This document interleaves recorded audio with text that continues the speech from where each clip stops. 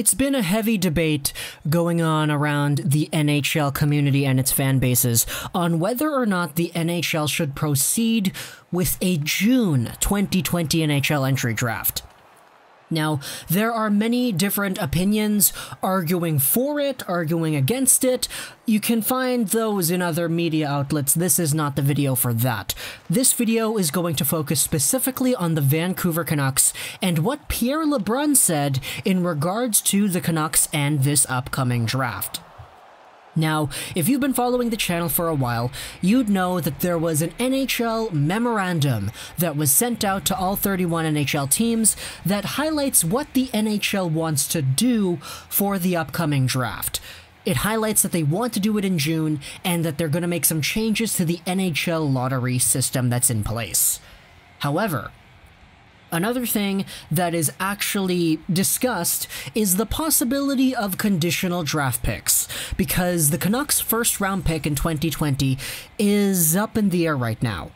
So far, the Canucks' 2020 first-round pick belongs to the New Jersey Devils. The Canucks traded that pick to the Tampa Bay Lightning in the JT Miller trade. The Lightning traded that pick to the Devils in exchange for Blake Coleman. However, there is indeed a condition on that pick. The condition goes as follows. If the Vancouver Canucks make the playoffs in 2020, then New Jersey will receive the Canucks 2020 first. However, if the Canucks do not make the playoffs in 2020, they keep their 2020 first, and instead, the Canucks 2021 first automatically goes to New Jersey, no questions asked. If the Canucks make the playoffs this season, then boom. It's all said and done, the Canucks' first-round pick this season goes to New Jersey. But there's a little bit of a debate going on, because if the NHL draft goes on in June, then that could tinker with how the Canucks' conditions are actually going to fare. The Canucks aren't technically in the playoffs right now, and if the draft happens in June, the playoffs might not even be in effect.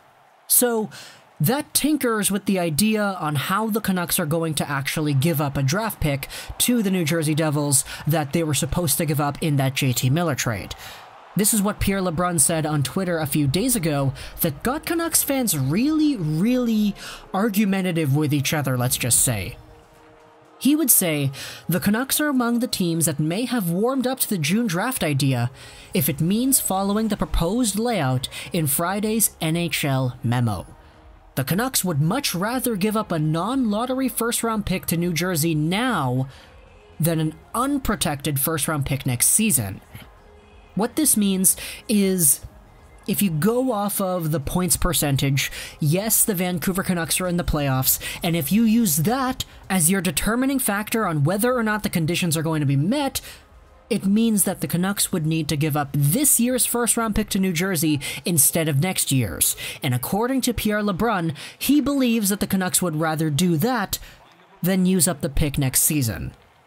Now, a lot of Canucks fans, myself included at first, looked at this and said, okay, why? That doesn't really make sense. This year's draft is better than 2021's draft. Next year's draft is worse, and the Canucks are apparently going to be better next season, right? So why would they want to give up the draft pick for this season when they have a chance of getting a better player than they would if they kept their draft pick for next season? You would much rather keep the pick that is more valuable to you, right? And in this situation, taking a look at the 2020 draft versus the 2021 draft, it would be a little bit more apparent that the first-round pick in 2020 in the 17-18 range of a barely making the playoffs Vancouver Canucks team is more valuable than the first-round pick of a guaranteed playoff contender in the Vancouver Canucks next season, which happens to be a weaker draft, right? Well, there's more than meets the eye to that idea. There's much more than meets the eye to that idea.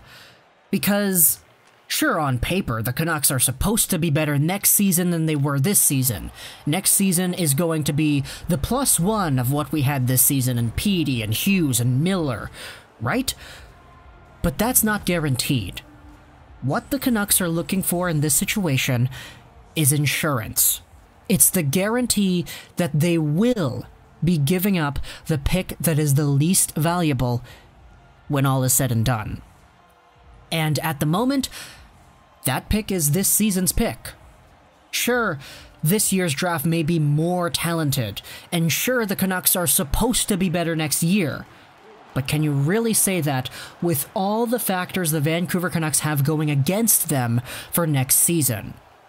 The reason I say that is because this season was kind of perfect if you take a look at it in a very specific kind of way. Chris Tanev didn't get injured. Elias Pettersson played all the games. JT Miller didn't get injured either, and we found the best scenario in a debuting rookie in Quinn Hughes.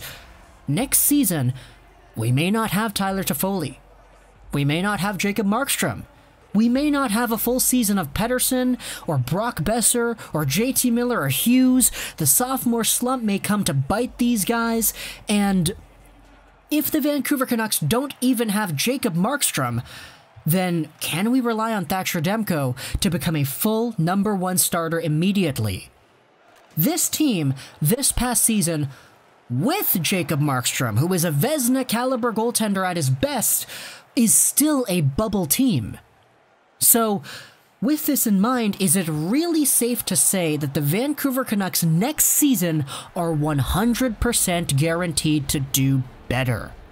Sure, it would be a very educated guess to say, yeah, Petey's gonna do better, Hughes is gonna do better, Miller's gonna do better, but can you really say that with 110% certainty, bearing no injuries, and bearing that the team even looks the same next year? We may not have Markstrom, nor Toffoli, no Tanev, maybe not even a Virtanen or a Gaudette. There are many names that have the potential of not being on the Canucks next season, and that is why there is uncertainty for where the Canucks will finish next year.